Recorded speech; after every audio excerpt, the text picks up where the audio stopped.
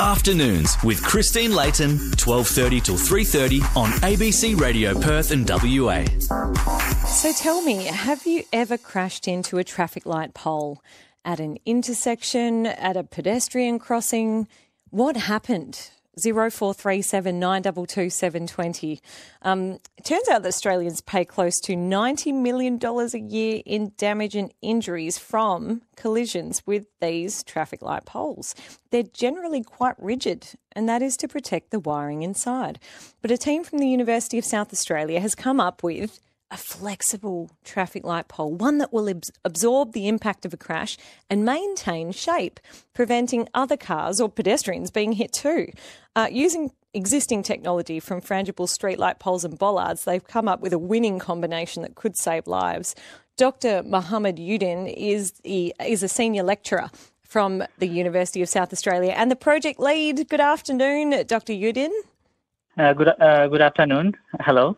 Thank you for coming on. Now, this is a brilliant idea. Who came up with it?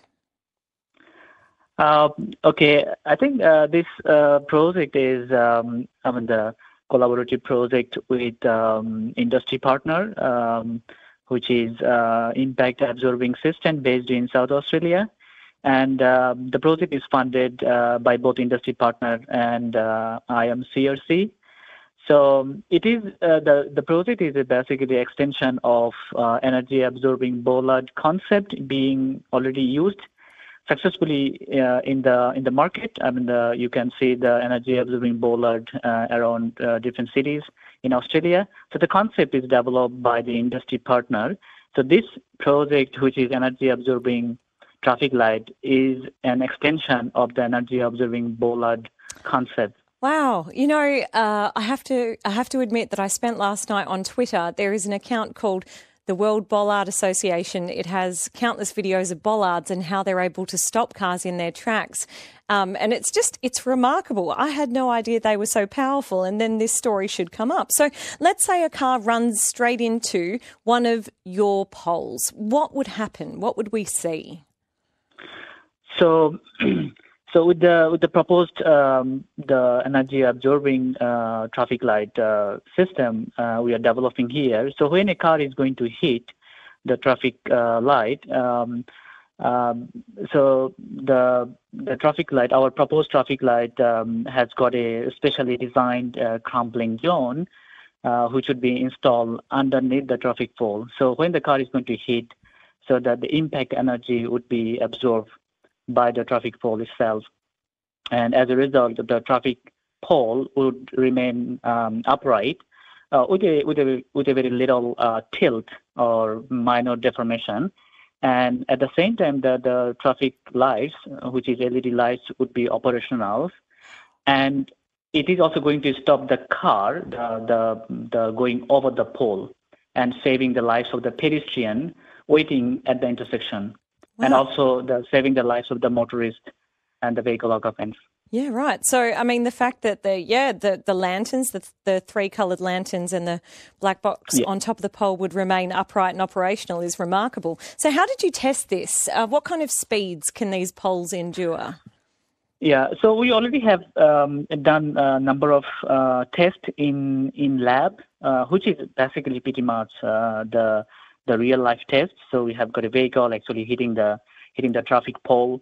And then, so we have done a few tests with 50 to 60 kilometer hour. The car is hitting the traffic pole.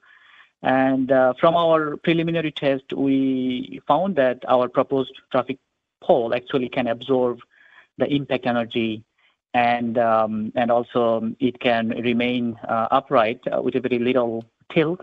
And, of course, it can stop the car as well. Yeah, wow. So what happens after 60 kilometres per hour? What happens to the traffic pole then? So, so this is something we are working on really to improve and optimize our the crumpling zone, which is the core of this technology. So we are working out designing of the crumpling zone for a higher speed. Let's say when the car is going to hit maybe 70, 80, speed hitting the traffic pole, and then how it's going to actually resist or absorb the energy. So we are actually working out, and this project is about basically optimizing the crumpling zone of the traffic pole for a range of speed of the car. And it's certainly a great start. Nearly 20 minutes past 3. If you've just tuned in, Dr Mohammad Uddin is my guest. He's a senior lecturer from the University of South Australia and project lead on these traffic light poles which absorb the impact of a crash. So how much do they cost in comparison to the current traffic light poles? I think at this moment we don't have any exact figure of how much it's going to cost, but our proposed traffic light system is going to give a number of benefits. So I guess the cost is going to save the cost for repair or replacement of the damaged traffic lights, the current traffic lights, which is cost around $10,000 to $20,000. Right. So that would be saved by our proposed traffic light system. And secondly, of course, the out of the control car could be arrested out. So as a result, the fatalities and injuries would be nearly prevented, saving millions of dollars incurred by local authorities. Right. And thirdly, I guess our proposed traffic lights can replace existing ones with minimal service cost, and also will be the default traffic lights for future new installations. Right, so reduction in costs in terms of repairing the traffic signals, and then reduction in costs in terms of other accidents, be it people, infrastructure or vehicles. That's right. Yep. So how long do they take to make? How does it work, Mohammed? Are they Australian made? I guess, this is because, as I said, the project is partnered with the South Australian industry, and we are the product will be made in South Australia here, within the site of the company, and of course, I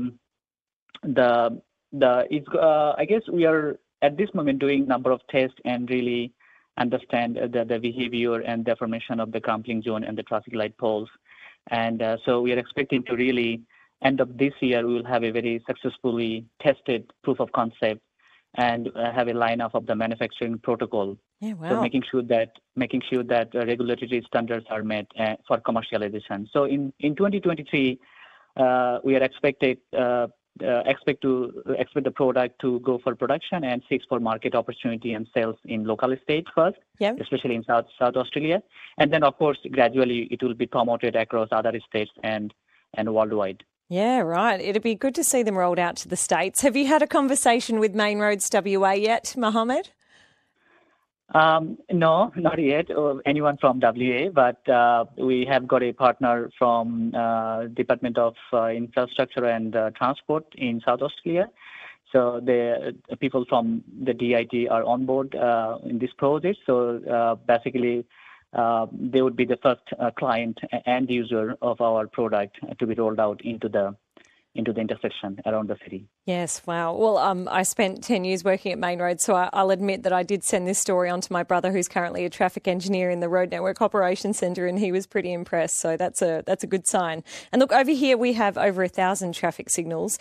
Some intersections have, more than 10 poles. That's a lot of infrastructure to update. So how exactly would states go about this? Would they just replace them as the poles need upgrading? So I guess there are a number of different types of traffic poles. Probably you'll see at the intersection. Some of the traffic poles are quite big, and those are called super poles. And you can see all these LED lights.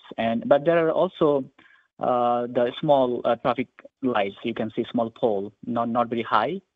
So we are actually at this moment targeting really to replace or new installation for those small traffic poles, which are basically nothing else but a hollow metal tube, and they actually generally crumple and collapse onto the roads under the impact of any car. So we are basically at this moment looking at how we can actually replace those small traffic lights, and then gradually we have to look into perhaps how we can actually go into the bigger traffic lights. But of course, change. Of course, the bigger super poles we don't have to replace because they are still quite heavy and rigid. However, when a car is going to hit to the super pole, all the impact is being actually get into the car, and there is a severe fatalities into the vehicle drivers and occupants. So this is also not very good sign. Yeah. So, look, all going well, could these save lives, Mohammed? Yes, I think that is what actually one of the goal of this project. It's not about saving the infrastructure. Infrastructure. I think one of the goal is to, at the same time, to saving the lives of the vehicle occupant as well as the pedestrian. So as we know that our current intersection design actually forced the pedestrian to stand and wait next to the traffic force for road crossing. Yeah. So this is how actually design our intersection, but this is actually not good, because the people are crossing the road and waiting at the intersection. And when you have a very simple traffic poles next to it and someone is waiting, a car is hitting the traffic pole and collapsing, and then basically killing the pedestrian next to it. So our proposed traffic pole system is going to actually save the lives of those pedestrians. And of course, because it's going to take some of the impact energy by the traffic pole, so that the car will get the less impact. Yeah, and the car will stop as opposed to following on and hitting someone behind the pole or even hitting another car, for example.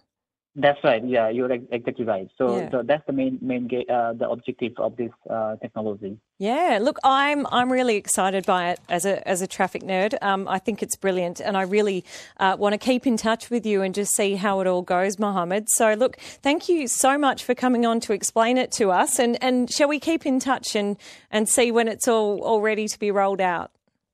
Yeah, I think definitely. I think it'll be good to really to actually promote this technology across. So I think end of next year, we actually hope to really have a very successful prototype of this technology, and who should be pretty much ready to go for marketing. Yeah, wonderful. We'll keep in touch. Dr. Uddin, thank you so much for your time. Thank you very much. Dr Mohammad Uddin. He is a senior lecturer at the University of South Australia. Project lead for these traffic light poles, which have a crumple zone. They absorb the impact of a crash, maintain shape. They don't drop down onto the car or let a car go through and kill someone else. So, look, I think it's really exciting, and I'll keep an eye on it, and I will let you know